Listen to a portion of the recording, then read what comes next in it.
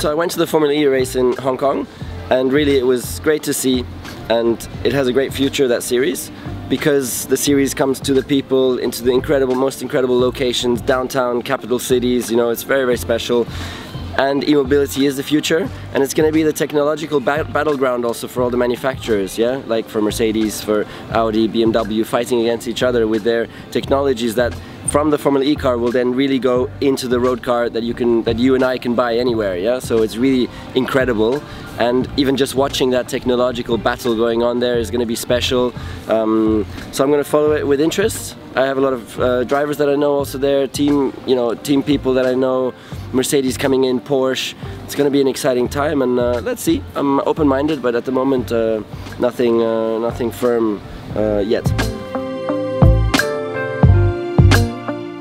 Please put in the comments below which TV series Vivian and I should be watching, yeah? Because we're always on the lookout for one, but we can never somehow find any.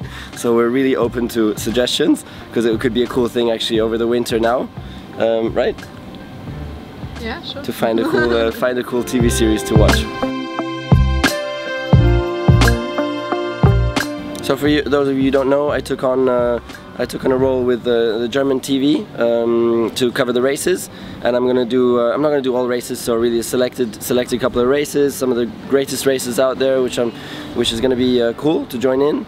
And for example, I'll be starting off with Melbourne, which is gonna kickstart the season, and after that Monaco, and then we'll see from there. But I'm looking forward to that. It's something that I'll enjoy doing, you know, and it keeps me close to Formula 1 as well, and I'll always love Formula 1.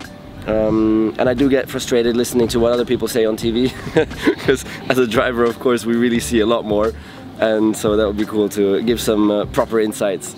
And yeah, so for those of you who are German, check in RTL then. One of the craziest things that happened to me is that a girl changed her name in her passport to Rosberg. So her name is now Mary Rosberg. Unbelievable, like pretty extreme. I mean, great, thank you so much for the support, but definitely pretty extreme cases. But the passport, having Rosberg in the passport all of a sudden, that was impressive. Everything is hard, you know, when you do it at the very, very top level. Winning in F1 is hard, but also understanding and being right on top of all the technologies that are in an F1 car is also tough, I'm sure, but it's very, very interesting. I know a lot about the technologies in the F1 car myself, because I've always been very, very interested in that and tried to use it to my advantage also, in understanding the car better than I knew more what I needed to do to make myself happy driving the car out there. But yeah, I wish you all the best, and maybe we'll see you in the F1 paddock then someday.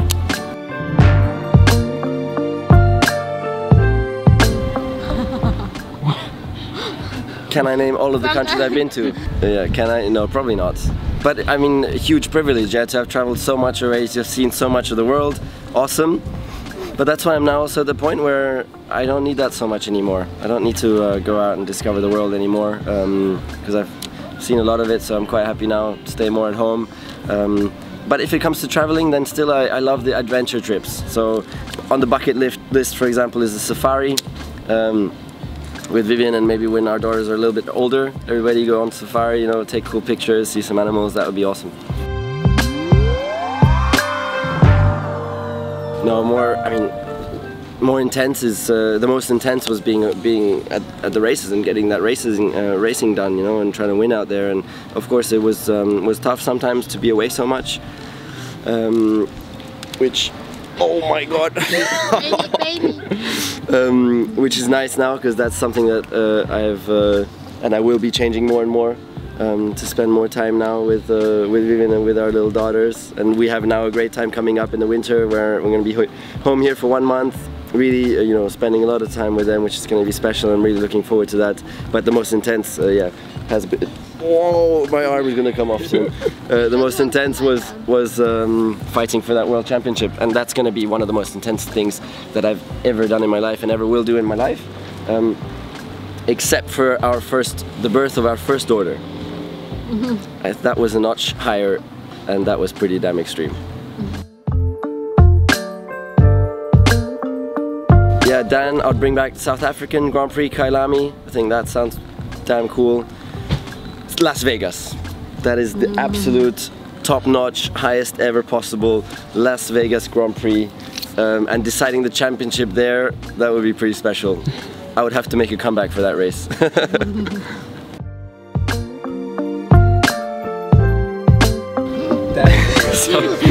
So Danny, of course, is going to be the odd Lewis question, so I'm going to answer that, why not? One, how did I keep my cool on the team? That's what I was racing for, yeah, for that sort of battle. Doesn't get better than that, yeah, to battle against one of the best of all time in the same car as you.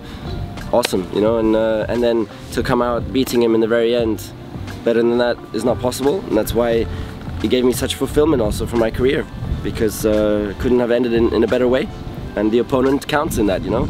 And then is Lewis as annoying? You know, Lewis really, we were really good friends back in the day, and I still have a lot of respect for him and always will have, and he's, in private, he's a good guy, you know, so of course it's always different the way you get perceived on camera and the way you are in that big F1 world, but in private I can say he's really a good guy with some good values and everything, so I hope maybe with time one day we can also get back to getting on better.